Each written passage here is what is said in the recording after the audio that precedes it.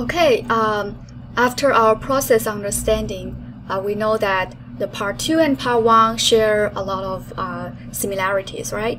So here I want to show you how to quickly configure the bot for part 2. So first, let's just make a copy of the billing case 1 that you did. So I'm going to make a copy, just do copy and then do a paste. Okay, so it's here, and let's rename it as billing case 2.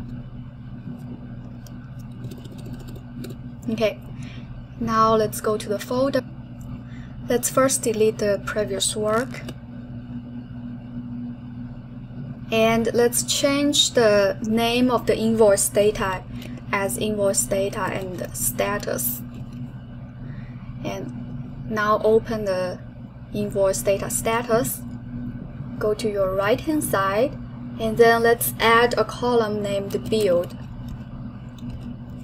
Okay, and here you can randomly choose some customers and then insert some billing date. So for example, I choose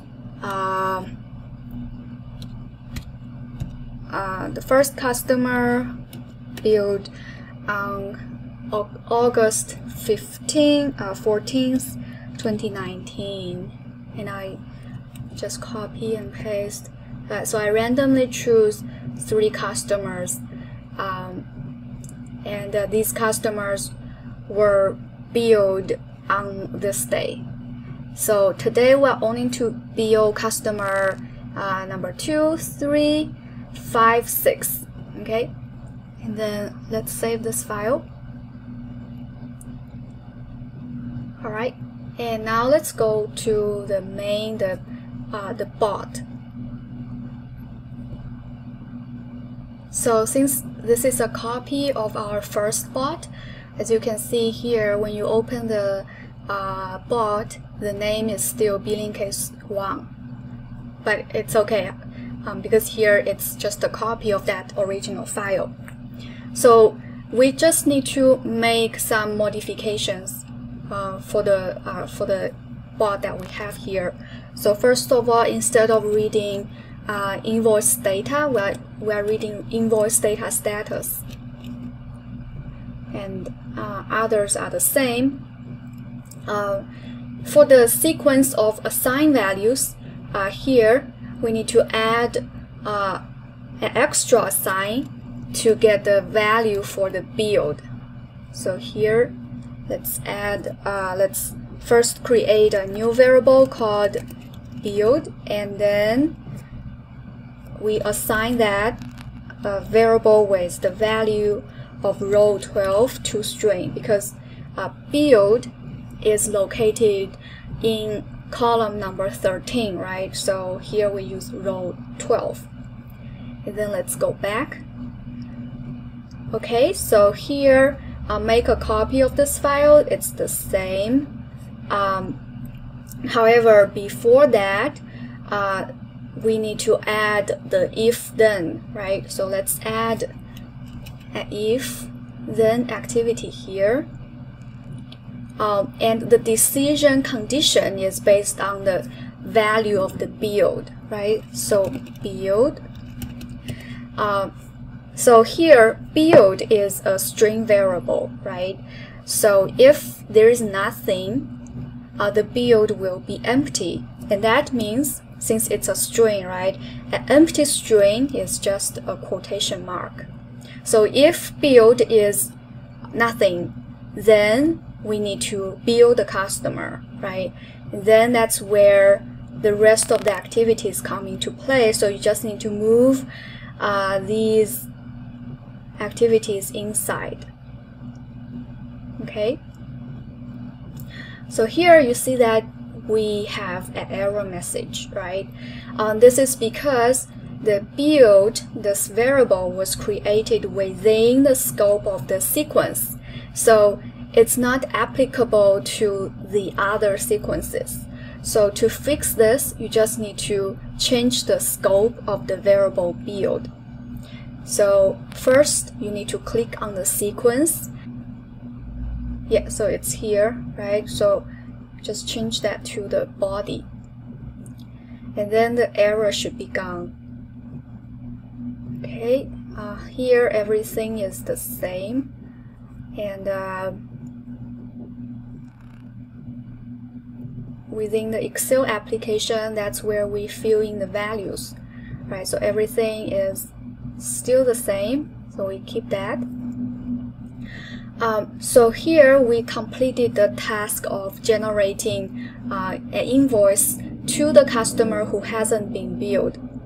And now we need to update the status of the invoice data status, right? So here at the end of the sequence, we can use an assign activity. So here we are only updating the billed column, right, which is column number 13, which means it's represented as row 12. So we assign row 12 with, let's say, today's date. So the VB here should be today dot, and then you can see what you can choose here. So I'm going to use a to short date string, and then this will give you the month, date, and year.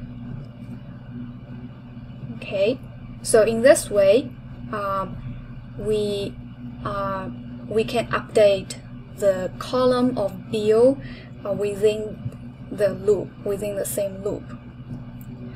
Okay, so now we can collapse the for each row just to see the big picture. So now we completed the loop, and now it's time to override whatever is in the old invoice data status. So here we are going to use a write range. Write range from the workbook automation. And so you can just copy and paste the path from before, as well as the sheet name, because here we are going to override, right? So we need to use the same sheet name, and we are using the invoice data as the table. And be very careful that you need to check the add headers. Otherwise, in your file, there won't be any column names. So make sure that you check the add headers. Also, we want to save the file as invoice data complete, right? So if you recall, we can use the copy file activity to achieve this objective. So we are going to make a copy of the updated status file and save it as invoice data complete. Okay, and you can check overwrite. So now the bot is complete for part 2. If we run the bot, you should see that the bot is generating invoices for customers who haven't been billed, right? So let's see whether it will work.